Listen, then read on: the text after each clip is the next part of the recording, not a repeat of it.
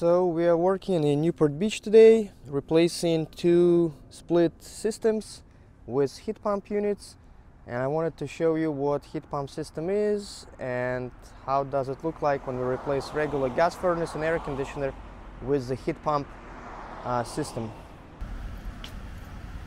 So this house has two separate systems, completely two separate split systems, one for upstairs and one for downstairs. Each system has three main components. One is condensing unit outside and two more components inside the house in the attic, which is furnace and evaporative coil. So here you can see that we've already swapped one condensing unit. This was their old system. This is their new heat pump unit. This is inverter model. And the efficiency of this unit is 17 to 18 SEER.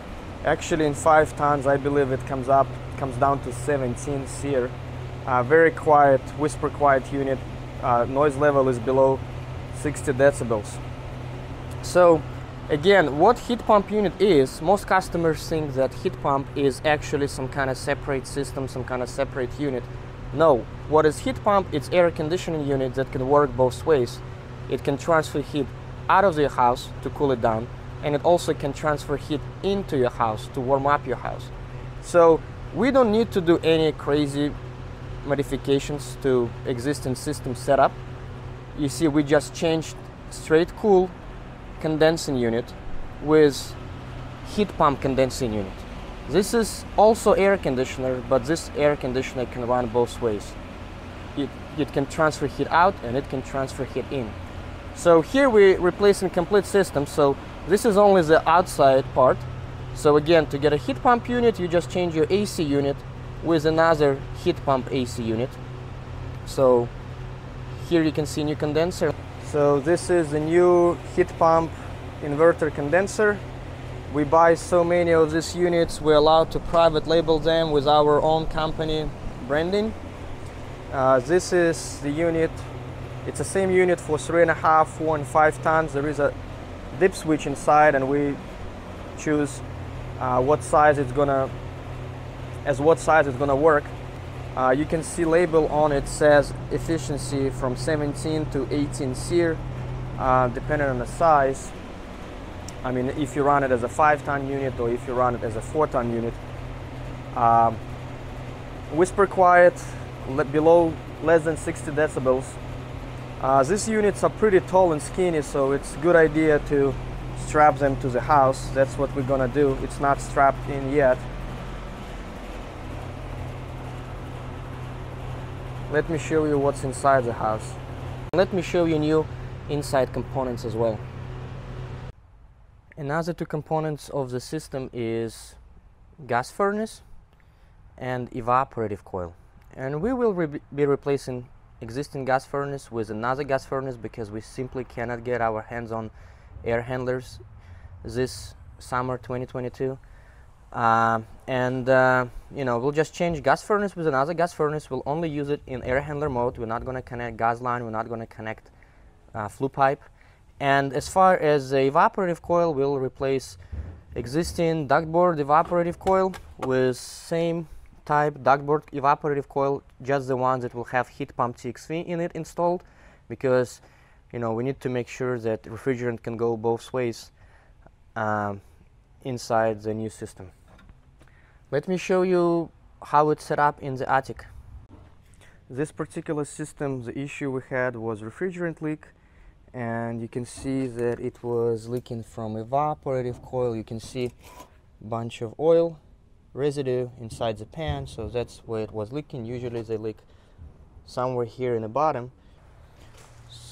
This is the new furnace with ECM blower motor, high efficiency blower motor. It's a 5-speed blower motor. This furnace is made by Allied, a Lennox international company, and we will use this furnace as a 2-stage air handler. It will supply 70% of airflow in first stage and 100% airflow in high stage. This is how setup looks in the attic. You can see this is the new furnace. This is new evaporative coil.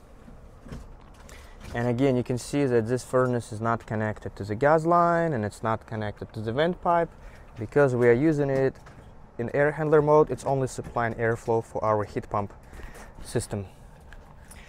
You know, we strap the evaporative coil. You know, there is secondary drain pan under the coil to prevent from any water leaks. There's secondary drain line that goes above the window.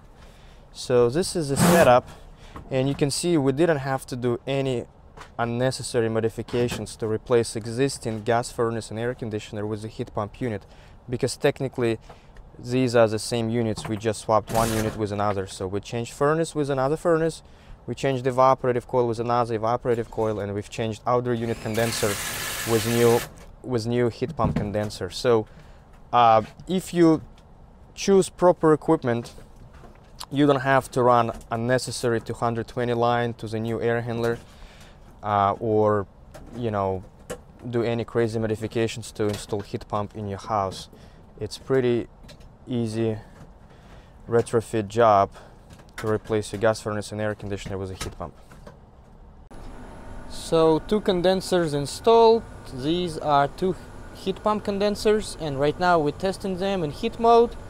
Heat mode means that they do transfer heat in, which means that we actually run an AC air conditioning for the street right now. So instead of blowing hot air, these units do blow out cold air. So you can see that it is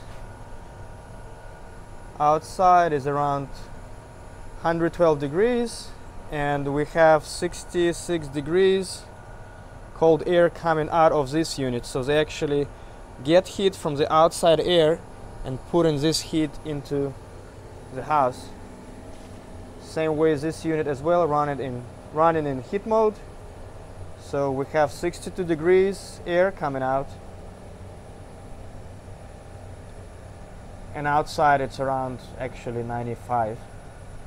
So that's how heat pump works. It just takes heat from outside air, and even if it's 40 degrees outside, it's still able to draw heat into the house. Also, I wanted to add that these are variable speed units, smart units.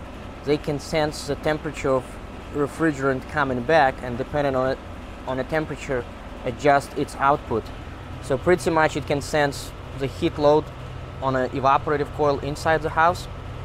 And these units, even if they market it as variable, they will work, they could work as 1-stage or 2-stage units depending on how you wire the fan inside the house. So if your fan inside your house only runs in 1 speed, this unit kind of becomes 1-stage unit because the fan inside is always 1 speed. It will vary a little bit, maybe within 10-15%, depending on the heat load on the coil, but still the huge factor is how many fan speeds is your indoor unit running inside your house.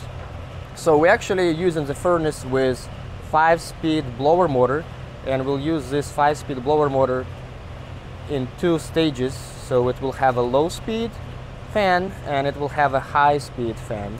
So, and this machine will adapt because it's a smart machine, so technically we're getting a true 2-stage operation. So we're gonna have, we can set it up, you know, first stage is 50%, 70%, and second stage is 100%. We always set up first stage as 70% because in this case, you know, most of the time your system will spend in first stage mode without going into high stage mode, you know, unnecessary. So it's much better to set up machine with 70% capacity in low speed and 100% capacity in a high speed.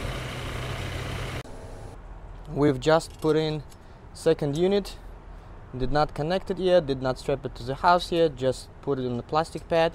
Little tip for you who install these kind of units, you can get, you see this copper adapter lines, it's already flanged on one side and it's flexible line. It's very easy to use in these units.